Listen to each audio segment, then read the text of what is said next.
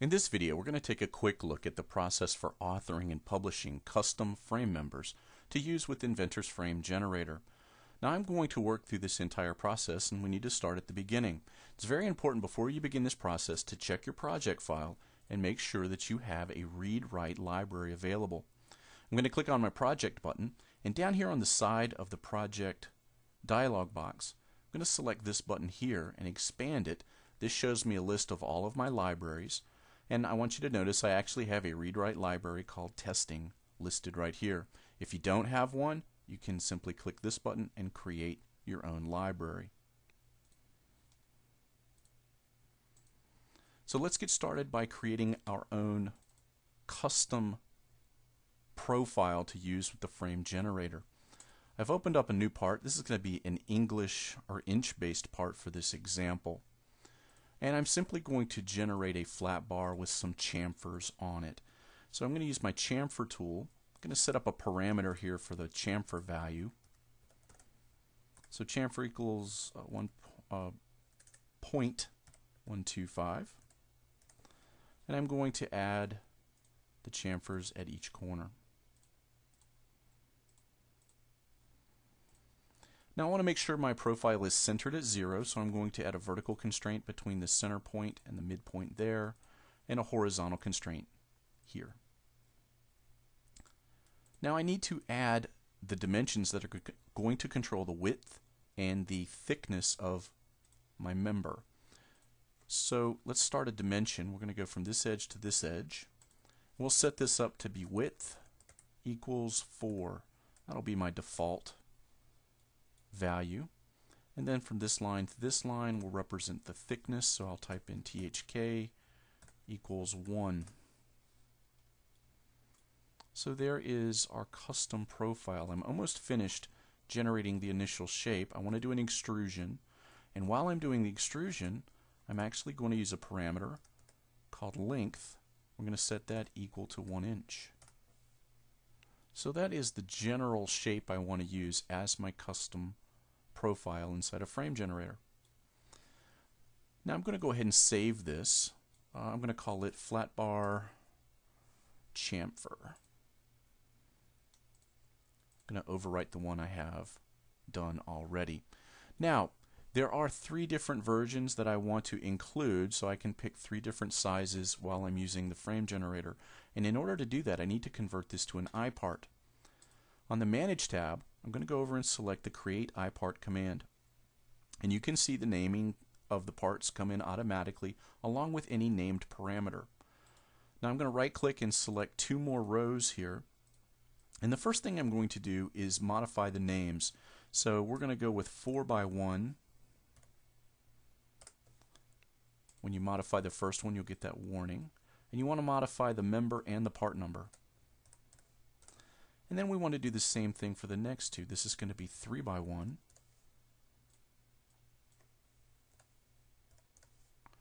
And finally 2x1.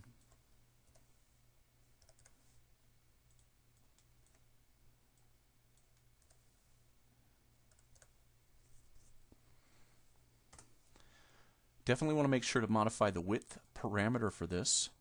So that one's going to be 3, this one's going to be 2.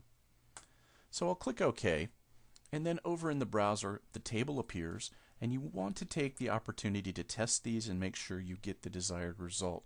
So I'm simply double clicking on each version, and I'll set it back to 4x1. And again, we want to save the component. Now I want to begin the process of authoring the structural shape. On the Author panel, on the Manage tab, Author panel, I'm going to use the flyout and use the structural shape option. This is basically a wizard that'll help me set up my part so that it becomes the correct model to use inside a frame generator. For my category in this example, I'm just going to choose Other, and it's just going to use the base extrusion by default, and the center of the profile will always be set up by default as well. Now I want to be able to notch this, so I am going to select Notch and pick that first profile that we did earlier. On the Parameter Mapping tab, we're going to keep this as simple as I can. I just want to track the length in this case. So for base length, I'm going to come over and select the length option I named earlier. Now if I click OK, I'm going to click OK here. You could click Publish Now. But really the big difference here is that the part is remodeled with a specific start plane and end plane and an extrusion that passes between the two. Now to actually publish it, I'm going to start the command again. And in this example, I'm going to come down and select Publish Now. This actually starts the publishing process, and I am going to send this to my read-write library that I mentioned earlier. We'll click Next. Again, it's already set up for me. I've basically made all these choices. So we'll click Next. Again, it's already set up with the length moving out to the base length. And then I get to this option in the dialog. This is how I want to be able to choose the members when I'm placing them in with the frame generator. And I actually want to choose them by the member name. So I'm just going to bring that over. We'll click Next, and the categories here for the family name, the family description, I'm simply going to copy that and paste it so that it basically says the same thing over and over. And I will put in my company name for the manufacturer. Now I've already published this one time, so I'm going to close this. And let's take a look at how we can use our frame member now.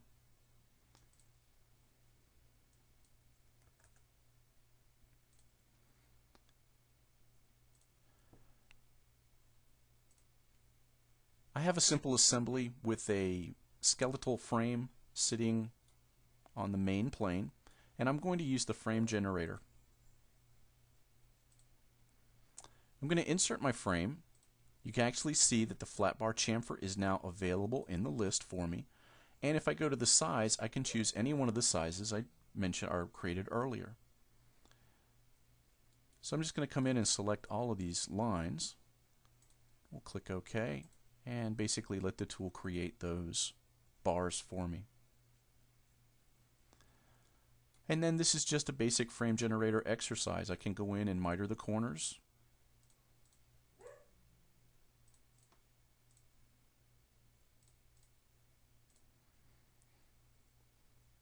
And we can notch out the middle bar in way of the end bars.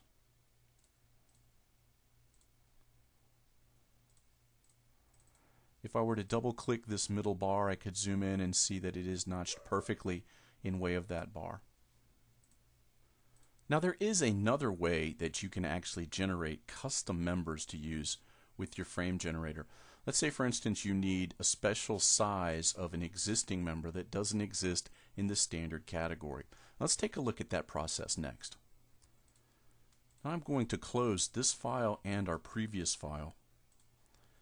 And again, on my project panel, I want to make sure that my active project does have a read-write library. So it's very important that that happens. And again, in this case, it is my testing library. So I'll click OK there. Now, on the Tools panel, I'm actually going to choose the Content Center Editor. I actually want to go in and modify one of the square tubes here. So here is my ANSI square tube, and I want to create one that has some custom sizes. Now to do that, I simply right-click on this and select Save Copy As. Now I'm going to save it to my testing library, and I'm going to call it Custom Square Tube.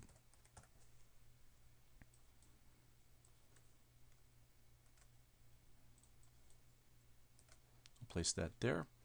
It's going to be independent of the other one. We'll click OK.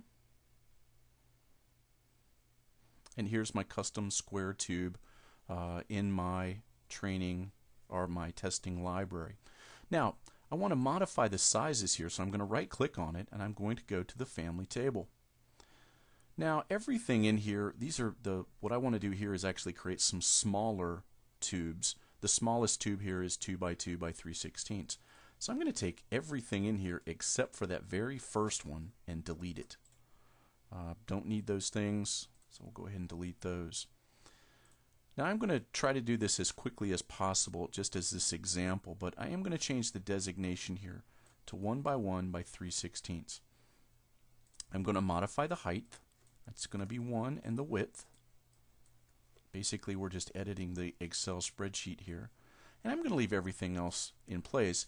If you're doing this in production though, you're going to want to come in and create the correct radius value to put that in place, and you're also going to want to calculate the mass pounds per foot for the actual part. You have to do those calculations and fill them out, but everything else here should update automatically. Now I'm going to click the Apply button.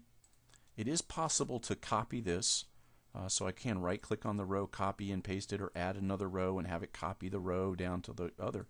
But in this case, this is the only custom shape that I need, so I'm just going to select OK. And I'll click Done. Now I want to open up that base frame that we were using earlier, and we're going to test our new size in the frame generator inside of this design. So I'm going to go back over and start the frame generator. And in this case, I want to make sure that I set my standard to ANSI. That's where I started. And then in the family, if I come down and look, I'll actually see this option right here, custom square tube that we created. There's only one size, but I do have to select it. And then I can come in and add these bars again very quickly. And of course I can miter these just like we did in the previous example. So this is going to conclude our demonstration for authoring and publishing custom frame members. If you have any questions about this presentation, please feel free to contact your local Imaginet Technologies support representative.